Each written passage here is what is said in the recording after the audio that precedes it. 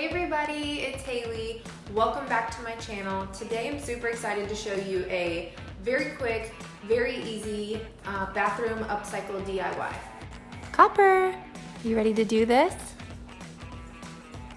I swear I don't stage him here to be in my videos. He's literally just always by my side, so he's gonna be my crafting mascot. Just a couple things that you need. I had this can of Annie Sloan left over from when I redid my son's bedroom furniture. Literally a little goes such a long way, but they do make them in small ones if you're just going to be doing a small project like the one that I am going to be doing today. You will need tape if your mirror doesn't come off. I got really lucky with the one that I scored at Goodwill, and on the back, the brackets come off kind of like a picture frame, so I can take the glass completely out. It's gonna be so amazing, but don't bank on that because I've honestly never seen one like this. You will need a drill bit for however big you are going to mount, because something like this, you don't want it to fall and obviously shatter. That would be horrible. You're gonna need a drill with whatever drill bit is compatible with the screws that you buy. A chalk paint brush. They have them really cheap on Amazon. I invested in a Dixie Belle.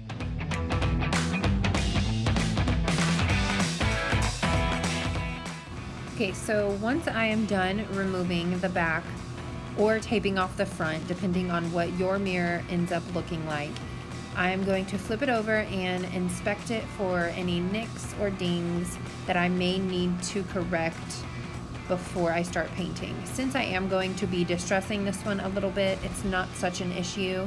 I will just cover it in paint, but as the one you see on the outer edge, might be a good idea to take a light sandpaper too, just to get rid of the raw edge.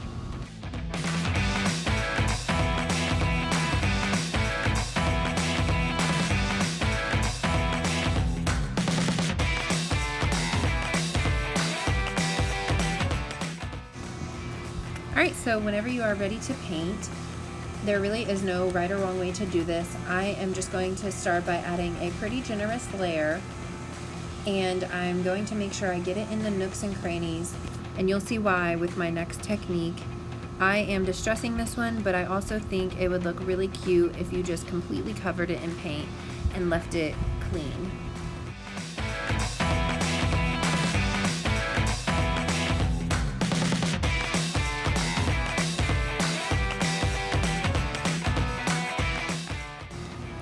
With this mirror specifically, I'm going to do mine in a couple of sections because of the wipe away technique that I'm going to do to give it the sort of distressed, modern, farmhouse, vintagey style that everyone goes for nowadays.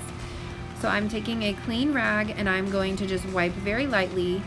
That way it leaves marks and it doesn't look so new, and as you can see, the raw wood kind of peekaboos a little bit, which I like a lot.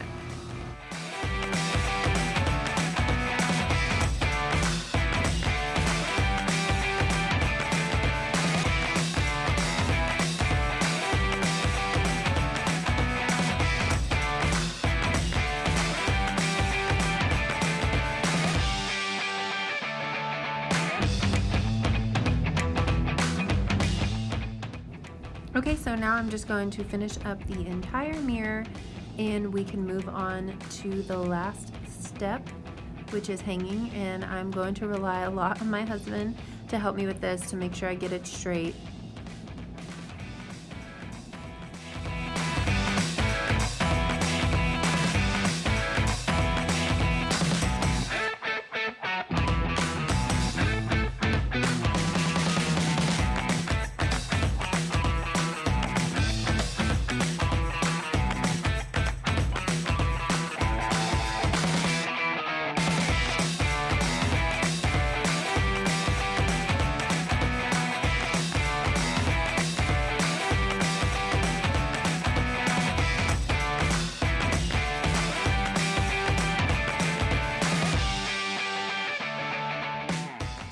So now I'm just finishing up making my last couple wipes to get the distressed feel that I'm going for, and I love this technique because there's really no perfect way to do it.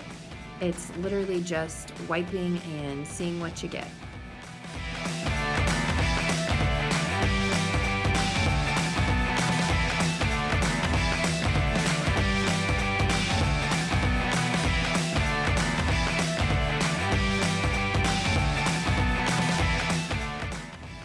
So my husband had already taken the mirror off because we didn't know how hard it would be. It turned out to be super, super easy. So now he's just removing the brackets, and I'm going to touch up with a little bit of paint.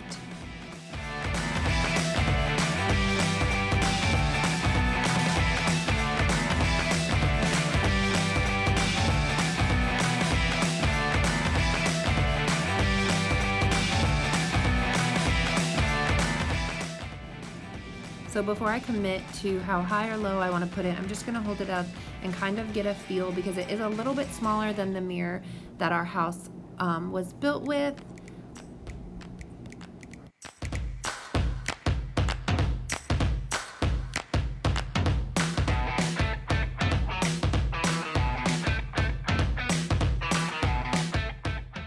So for this step, I required my husband's help. And I think I forgot to mention in the beginning of the video that you will definitely need a leveler. It just makes things so much easier.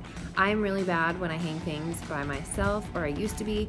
I would just try to eyeball it, and I would end up with 30 screws in the wall, and I would be frustrated and it would look like crap. So definitely take that step and make sure that you level it out before you commit.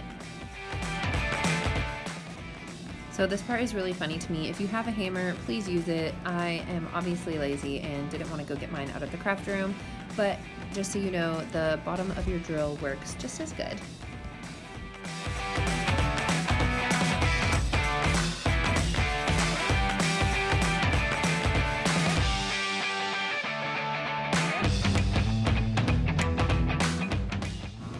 Alright, so if you've made it this far, that is literally how easy it is.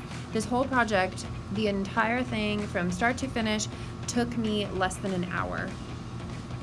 And thank God for teamwork. I'm just gonna show you the completed, finished project. A couple months ago, I got these shelves from Hobby Lobby, and they were just plain raw wood, and all I did was put a couple of coats of driftwood by Minwax stain on them, and I also made a couple signs and just put some cute knickknacks on there. And I'm gonna flip it around and show you the finished mirror. I honestly think it just ties in so perfectly, and I am very, very happy.